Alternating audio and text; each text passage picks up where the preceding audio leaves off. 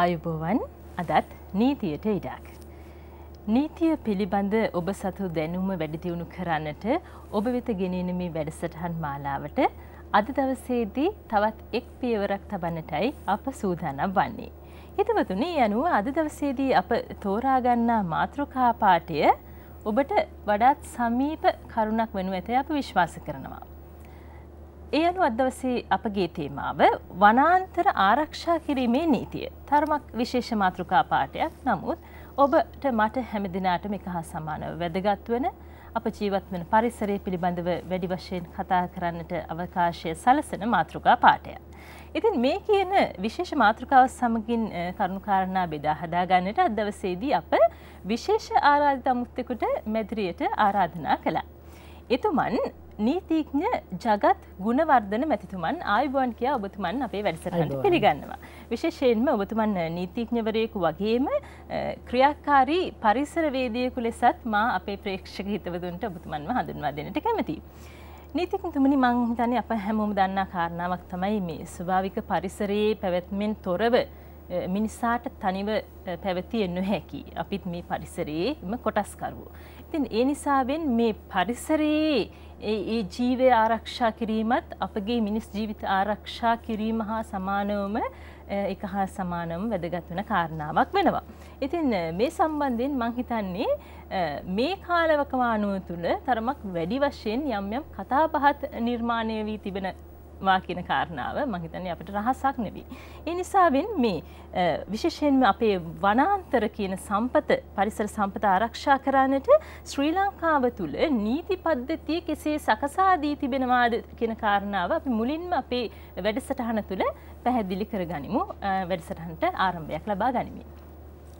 ලංකාවේ වනාන්තර පරිසර පද්ධතිය ආරක්ෂා කිරීම සඳහා ප්‍රධාන වශයෙන් අපි නීති 3ක තියෙන ප්‍රතිපාදන පාවිච්චි කරනවා. ඒ තමයි වන සංරක්ෂණ ආඥා පනත.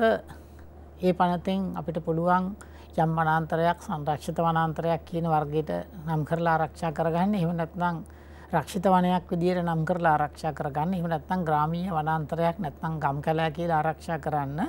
ඒ වගේම රජයේ ඉඩමක් තියෙනවා නම් වෙනත් කිසිම පනතකින් ආරක්ෂා නොකරපු ඒ වගේ දේවල් වෙනත් රජයේ වනාන්තර විදිහට ආරක්ෂා කරන්නත් මේ පනතෙන් පුළුවන්. ඒ අන්තිම කොටස හුඟක් විශේෂිත වෙනවා. මොකද ලංකාවේ දැනට කිසිම පනතකින් ආරක්ෂිත ප්‍රදේශයක් කියලා නිර්ණය කරලා නැති වනාන්තර විදිහට තියෙන ප්‍රදේශ මේ පනතේ මේ ප්‍රතිපාදන වලින් තමයි ආරක්ෂා වෙන්නේ. මීට අමතරව වනසත්ව වෘක්ෂලතා ආරක්ෂා කිරීමේ ආඥා පනතේ තියෙනවා ආරක්ෂිත ප්‍රදේශ ප්‍රකාශයට පත් කරන්න කියලා ප්‍රධාන ප්‍රතිපාදන. ඒ අනුව ජාතික රක්ෂිත කියලා කොටසක් තියෙනවා. ඒ ජාතික රක්ෂිත ඇතුලේ තියෙනවා තවත් අනු කොටස් 7ක්.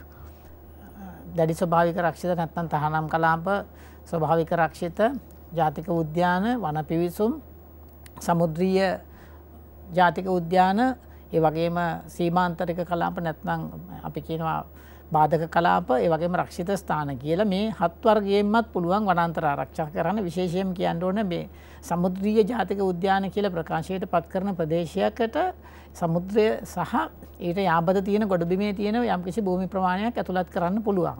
එතකොට සමුද්‍රීය රක්ෂිතයක් තුලිනුත් අපිට පුළුවන් ඒ ආසන්න ගොඩබිමේ තියෙන වනාන්තරයක් විශේෂයෙන්ම කඩලාන පරිසර පද්ධතියක් වගේ දෙයක් ආරක්ෂා කිරීමට පාවිච්චි කරන්න. ඊළඟට වනසත්ව වෘක්ෂලතා ආරක්ෂා කිරීමේ ආඥා පනතේ තියෙනවා අභය භූමි කියලා. මේ අභය භූමි වලිනුත් දැනට වැඩියෙන්ම ආරක්ෂා කරලා තියෙන වනාන්තර පරිසර පද්ධති. ඒ වගේම අලි කළමනාකරණ ප්‍රදේශ කියලා ප්‍රදේශ වර්ගයක් පනතේ 2009 සංශෝධනයේ නම් කළා. ඒනුත් පුළුවන් අලි අතුන් ගැවසෙන ස්ථානයක් වනාන්තරයක් ආරක්ෂා කරගන්න. නමුත් මේ යටතේ තාම එකම ආරක්ෂිත ප්‍රදේශයක්වත් නම් කරලා නැහැ. තුන්වෙනි පනත තමයි 1988 ආපු ජාතික උරුම වන භූමි පනත. මේ පනතින් ආරක්ෂා කරලා තියෙන තාම එක වනාන්තර පරිසර පද්ධතියයි. ඒ තමයි සිංහරාජ වනාන්තර පරිසර පද්ධතිය. ඒක සිංහරාජ ජාතික උරුම වන භූමිය විදිහට නම් කරේ 1988. ඒ පනතෙන් ඒ සිංහරාජය නම් කරාට පස්සේ තාමත් වෙනත් ප්‍රදේශ නම් කරලා නැති වුණත් අපි ඒක මෙවැනි පරිසර පද්ධති ආරක්ෂා කර හැකි පනතක් විදිහට තමයි සලකන්නේ. හොඳයි, ඔබතුමන් මනාව පැහැදිලි කර දුන්නා. ඒ ආකාරයට මේ ශ්‍රී ලංකීය නීති පද්ධතිය තුළ ඔබතුමන් සඳහන් කරන ආකාරයට විශේෂ පනත් 3ක් අපට හමු වෙනවා මේ වනාන්තර ආරක්ෂා කිරීමේ පරමාර්ථයෙන්. වනාන්ත හෝ ඒ ආසන්නව පවතින මාතෘකා අපිටම සත්ව ප්‍රජාව, ඒ වගේම සත්ව කොට්ටාශ වගේම වනාන්තරවල ඒ වෘක්ෂලතා ආරක්ෂා කිරීම වෙනුවෙන්. දැන් අප දන්නා කාරණාවක් තමයි නීතිඥතුමනි යම් ආකාරයකට මේ පරිසර නීතිය රට තුළ ක්‍රියාත්මක වෙනවා. ඔබතුමන් ක්‍රියාකාරී පරිසරවේදියෙකු ලෙස විශේෂයෙන්ම පරිසර නීතිය සම්බන්ධයෙන් සංවේදීව කටයුතු කරනවා. යම් ආකාරයකට මේ නීතිය යම්කිසි අඩුලුහුණුකමක් නිසාද යම් ආකාරයකින් මේ වෙනදාට වඩා මේ වනාන්තරවලට අපේ ස්වභාවික පරිසරයට තර්ජනයන් එල්ලවන බවට මේ සමාජයෙන් චෝදනා එල්ල වෙන්නේ නීතියේ පවතින අඩුලුහුණුකමක් නිසාද කියලා ඔබතුමන්ගෙන් ඇසුවා. අපි මේ ප්‍රශ්නේ දිහා සමස්ත වශයෙන් ගත්තාම රටක නීති ක්‍රියාත්මක වීමේ වාතාවරණයේ උඩ තමයි පරිසර නීති ක්‍රියාත්මක වෙන්නේ. ඒතර පරිසර නීති වලට අනෙක් නීති ක්‍රියාත්මක වෙන වාතාවරණයට වඩා වෙනස් තත්ත්වයකින් ක්‍රියාත්මක වෙන්න අමාරුයි. එතකොට රටේ නීතියේ පාලනය කියන එක වඩා හොඳින් ස්ථාපිත වෙන පරිසරයක් තුළ පරිසර නීතිය ආරක්ෂා වීමත් පරිසර නීතිය ක්‍රියාත්මක වීමත් වඩා හොඳින් සිද්ධ වෙනවා. එතකොට රටේ නීතිය හා පාලනය නීතියේ පාලනය කියන එක කොයි ආකාරයෙන්ද පවතින්නේ කියන එකට සාපේක්ෂව තමයි අපිට අනිකුත් නීති වගේම පරිසර නීතිත් ක්‍රියාත්මක වීම තීරණය වෙන්නේ. විශේෂයෙන්ම පරිසර නීති කඩ කරන පුද්ගලයන්ට තරාතිරම හෝ ඒ පුද්ගලයාගේ හැකි බව හෝ නැත්නම් දේශපාලන හෝ වෙනත් සම්බන්ධකම් මත නෙවෙයි නීතිය කඩ කරනකොට නීතිය කඩ කරා කියන මට්ටමින් හිතලා කටයුතු කරන්න පුළුවන් අවකාශයක් නම් හැදෙන්නේ. ඒ අවකාශය එන්න ප්‍රසාරණය වෙනවා නම් නීතිය ක්‍රියාත්මක වීම සාධාරණ වෙනවා. නීතිය ක්‍රියාත්මක වීම ශක්තිමත් වෙනවා. නීතිය ක්‍රියාත්මක කරන නිලධාරීන් වඩා ධෛර්යයෙන් ආත්ම විශ්වාසයකින් නීතිය ක්‍රියාත්මක කිරීමට පෙළඹෙනවා. ජනතාවත් ඒ විශ්වාසය නිසා නීතිය ක්‍රියාත්මක කරන ආයතනත් එක්ක සම්බන්ධීකරණයෙන් හෝ සහයෝගයෙන් හෝ එහෙම නැත්නම් ඒ ආයතන වලට බයේ වැඩි කරන අය හෝ වැඩි කරන්න යන අය නම් කටයුතු කිරීමෙන් නීතිය ආරක්ෂා වෙනවා. මේක තමයි මම දල වශයෙන් දක්වන විග්‍රහය. දැන් මේ විග්‍රහය තුළ ආයසරයක් අපිට මේක කැටි කරලා ගත්තොත් සාධක තුනක් මත තමයි මේ සියලු දේවල් නිර්ණය වෙන්නේ. පළවෙනි එක නීතිවල තියෙන ශක්තිමත්භාවය හෝ නීතිවල තියෙන දුර්වලතාවය කියන සාධකය.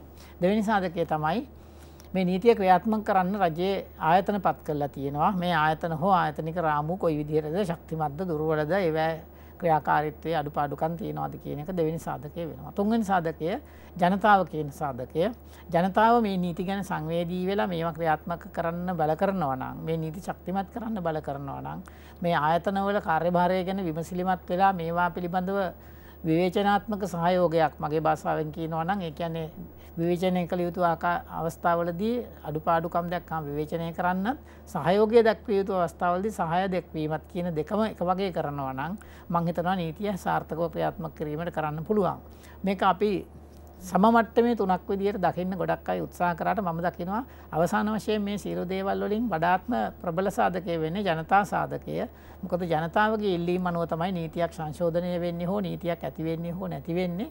ඒ වගේම නීතිය ක්‍රියාත්මක කිරීමේ ආයතන වලට අවශ්‍ය පිරිස් බලය පුහුණු වීම ඒ චිත්ත ධෛර්යය ඒ අවශ්‍ය අනිකුත් ශක්තියින් ලබා දීම හෝ නොදීම තීරණය වෙන්නේ මිනිස්සු මේ විෂයන් ගැන තියෙන උනන්දුව අනුව. ඒක නිසා මිනිස්සු පරිසරය ගැන උනන්දු වෙලා මේ ගැන වඩා ප්‍රබල ශක්තිමත් හඬක් නගනවා නම් වඩාත් මේ ගැන විමසිලිමත් සෝදිසියකින් ඉන්නවා නම් අපිට මේ නීතිවල ප්‍රශස්ත ක්‍රියාකාරීත්වය මීට වැඩි කරගන්න පුළුවන්. නීතිය කියන සාධකය ගත්තහම දැනට මම දරන තරමින් වනාන්තර ආරක්ෂා කරන්න තියෙන නීතිය බොහෝ දුරට ලංකාවේ ප්‍රමාණවත් නීති පුස්තකවල තියෙන මට්ටමින් ගත්තහම නැත්නම් නීතිවල වගන්තිවල මට්ටමින් ගත්තහම ක්‍රියාත්මක වීමේ අඩුපාඩුකම් තමයි මේ තත්ත්වයට හේතු වෙලා තියෙන්නේ. පැහැදිලි මම හිතන්නේ ඊටමත් වටිනා කාරණයක් තමයි ඔබතුමන් මතක කරන්නේ මේ ඒ හුදෙක් ඒ පනත්වල පවතින වගන්තිවල අකුරු වශයෙන් මේ තත්ත්වය සටහන් කර තිබීම ප්‍රමාණවත් වන්නේ නැහැ කියන කාරණාවයි ඔබතුමන් සඳහන් කරන්නේ. ක්‍රියාත්මක කිරීමේ යම්කිසි අඩුලුහුණුකමක් පවතින නිසාවෙන් මෙවැනි තත්ත්වයන් නිර්මාණය වී තිබෙනවා කියන කාරණාව ඔබතුමන්ගේ ඒ විග්‍රහය හරහා අපට අවබෝධ කර ගැනීමේ හැකියාව තිබෙනවා. හිතවතුනි ඊටමත් වටිනා මාතෘකා පාඨයක් පිළිබඳව අද දවසේදී අපගේ අවධානය අප බලාපොරොත්තු වෙන සිටිනවා තවත් කාරණා කිහිපයක් දෙසම අවධානය යොමු කරන්නට. ඊට ප්‍රථමයෙන් අපට සිදු වෙනවා කෙටි විරාමයක් ලබා ගන්නට. රැඳී සිටින්න මේ නීතියට ඉඩ.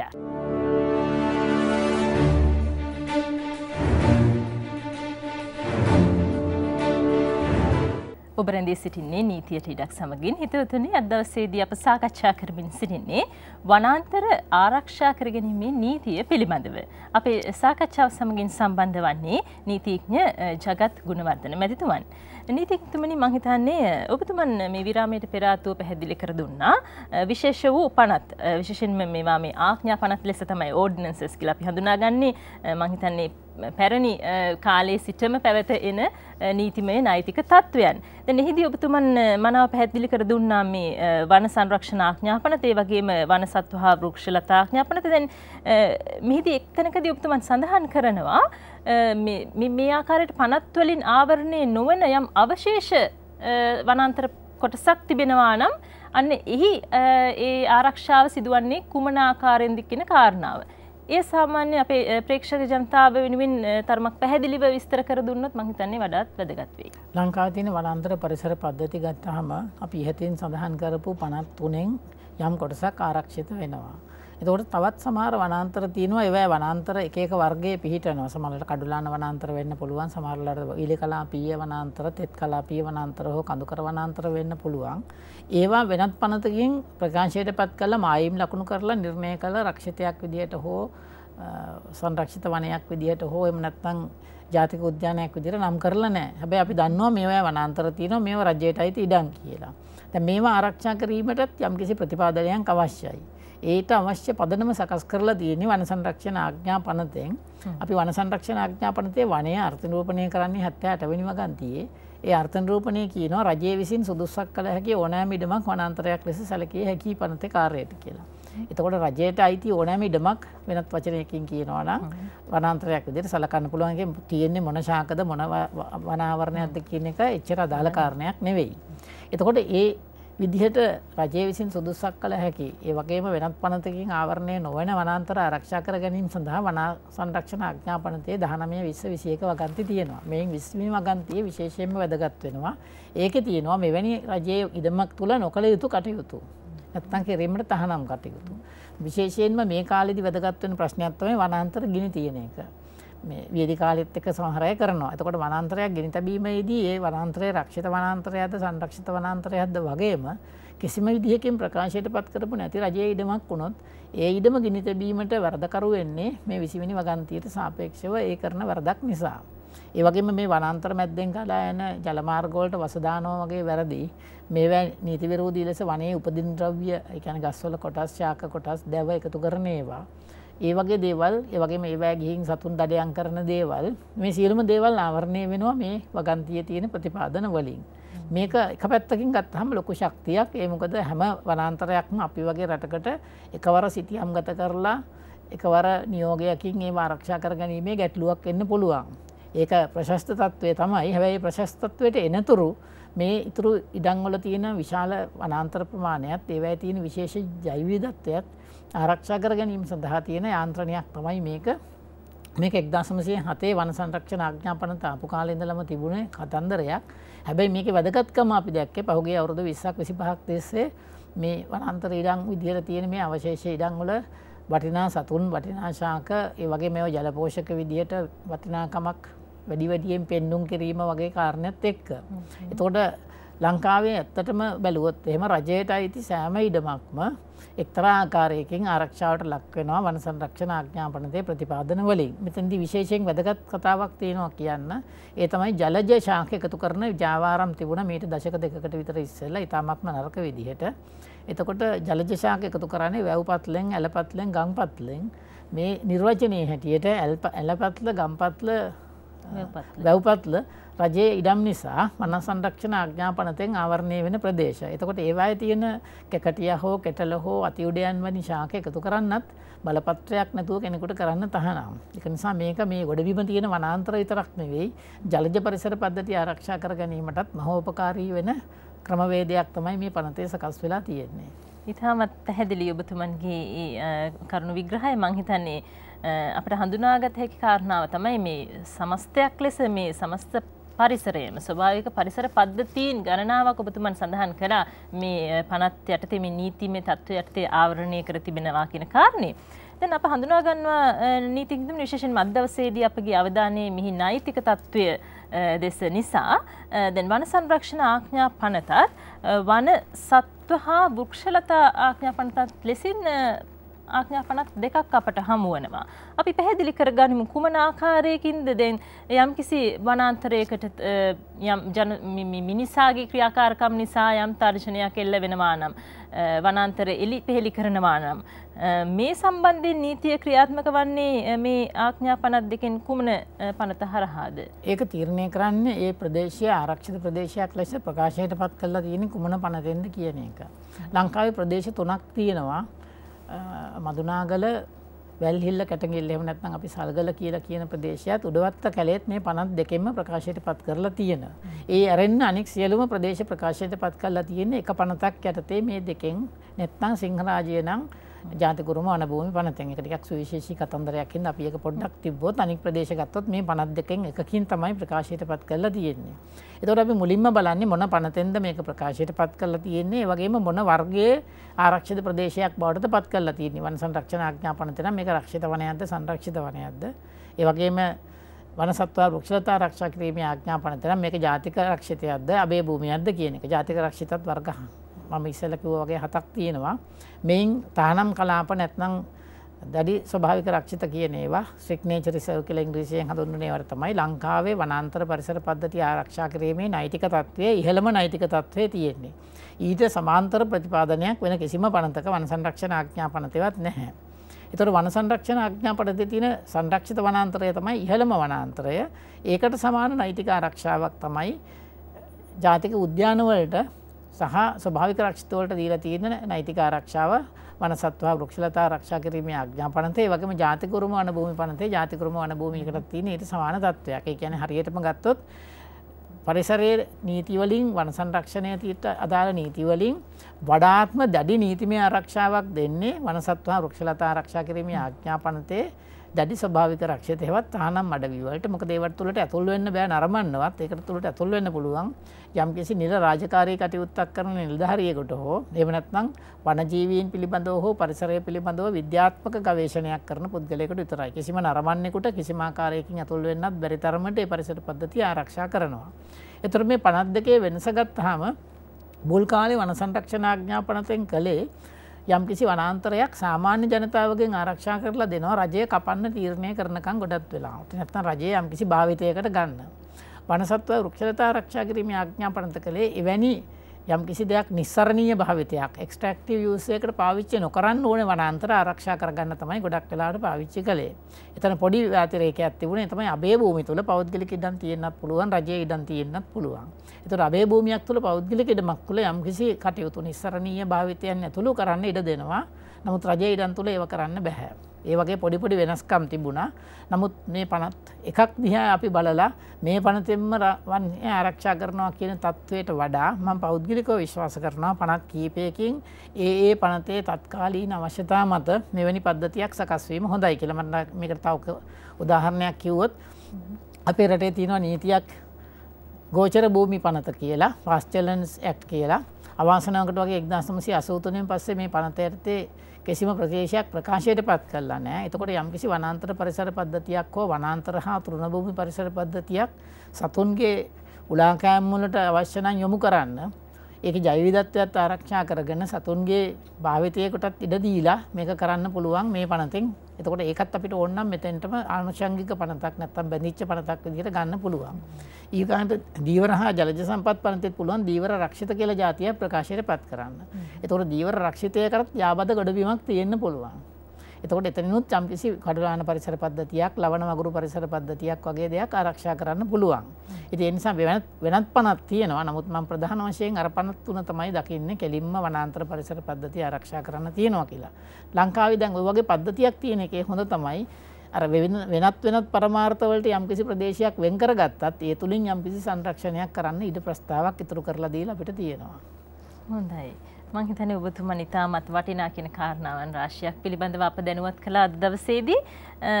නමුත් අප ඉතුරු කරගත් කාරණා කිහිපයක් තිබෙනවා. ඒ නිසාවෙන් අප ඔබට පොරොන්දුවක් ලබා දෙනවා. ලබන සතියේදීත් ඉදිරි දිනක විශේෂයෙන්ම මේ මාතෘකාව තෝරාගෙන මෙහි ඉදිරි කාරණා කිහිපය පිළිබඳව අවධානය යොමු කරන්නට අප ඉඩකඩ වෙන් කරගන්නවා කියන කාරණාව සම්බන්ධයෙන් ඔබට පොරොන්දුවක් ලබා දෙනවා. එසේනම් අද දවසේට වැඩසටහන නිමා කරන්නට අප සූදානම් වන්නේ. අප බෙහෙවින්ම ස්තුතිවන්ත වෙනවා අද දවසේදී අපගේ ආරාධනය පිළිගෙන මැදිරියට පැමිණි ක්‍රියාකාරී පරිසර වේදිකයෙකු වගේම නීතිඥවරයෙකුත් ලෙසත් මේ සමාජයට ඔහුගේ දායකත්වය එතුමන් සලසනවා සපයා දෙනවා.